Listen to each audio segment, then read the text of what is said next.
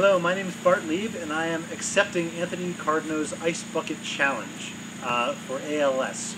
The way it works is, once you have been challenged, you have 24 hours to douse yourself with cold ice water, or you have to donate $100 to ALS research. But if you do it, then you get to challenge 3 more people. So I am accepting the challenge, and I'm going to get dosed. I challenge Stephen Gould, the current president of Science Fiction Writers of America, recent Hugo winner and amazing artist Julie Dillon, and fellow geek dad Jonathan Liu. So you have 24 hours from now. Here we go.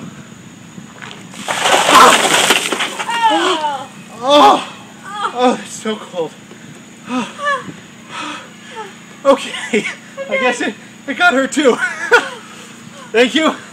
You have 24 hours, you 3. Good luck.